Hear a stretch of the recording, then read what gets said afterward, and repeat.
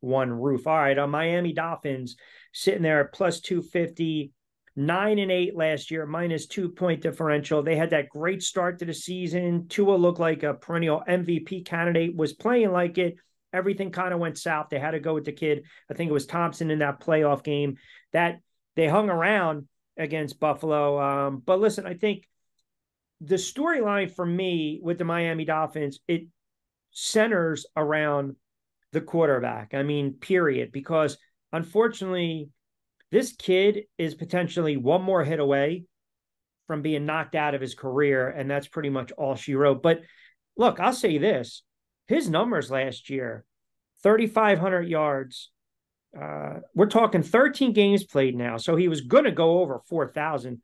25 touchdowns, 8 picks, only sacked 21 times, and just had to deal with multiple concussions, right? And that was kind of the situation that derailed the season for the Miami Dolphins. They had all that momentum. They lost it. They finally found a way to get into playoffs.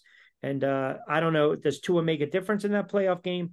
Who knows? But in any event, 9-8, a lot of people think they could maybe, if things break, win the division. Where are you right now with the Miami Dolphins? Yeah, very, very interesting team you're talking about too. All eyes on them, and Chris Greer, the general manager there, and Mike McDaniel, the head coach.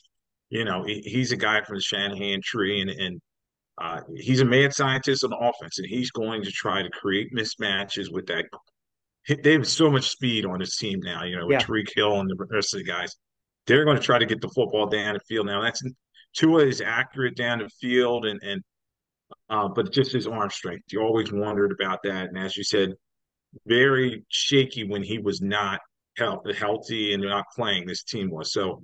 The concussions are a big factor. I know Yep. he's been doing jiu-jitsu, and he looks a lot bigger. You're going to see some tape I was just watching. He looked like he gained about 10 to 15 pounds of muscle. He's been in the gym.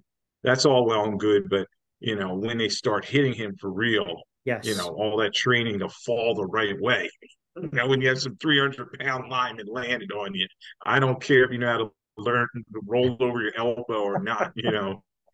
It's going to be a big hit. So Yeah. they did a good job in the draft. Everybody gave them A's and that in terms of the people they're bringing in and everything. But as you're saying, got to keep him healthy and then see how everything shakes out. So their schedule, I was looking at them. It's going to be interesting. They're at the Chargers, playoff team. They're at the New England Patriots, Denver, and then they're at Buffalo, the Giants, Carolina, and then at Philadelphia. So they have a lot of road games to start the season. And then they have New England, and then are at Kansas City, and then they're buying week 10. So, Brutal. the schedule's it's not helping them. Yeah. So we'll see if they're able to make that late season push and they're going to put up some points with that offense, and they rebuilt the line as well. So, all eyes are pointing to him to be a playoff contender. They snuck in last year, as you were saying. We'll see what they can do. They scored 23 points per game last year, 11th in the league, but they did allow 23 and a half each game, which was 24th in the NFL. So, they got to fix that defense. The defense has got to get more natural pressure. Yes, they have Xavier Howard and some guys on the back end that can cover, but they got to get more turnovers and they have to get more pressure back. They started off 3-0. They lost to Bridgewater, Thompson, then Bridgewater. They lost to Cincinnati, the Jets, Miami. They got Tua back. They beat Pittsburgh. That was an ugly game. They beat Detroit, Chicago, Cleveland, and then they beat Houston. So think about this: 3-0, 3-3, then five straight to 8-3. Then he was banged up again. Tough loss against San Fran, and that kind of set the stage for them to drop. What was it?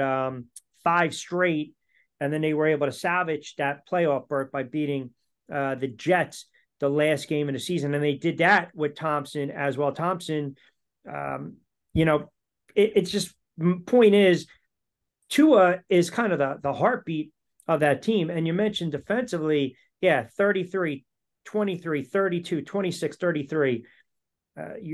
That's, he was never the same quarterback. So your defense has to lift up the offense and your quarterback as well. And you highlighted the strength of schedule, which is going to be tough for Miami. They have to, just like the other teams we mentioned. And I really think for every team in the NFL, jump out of the gate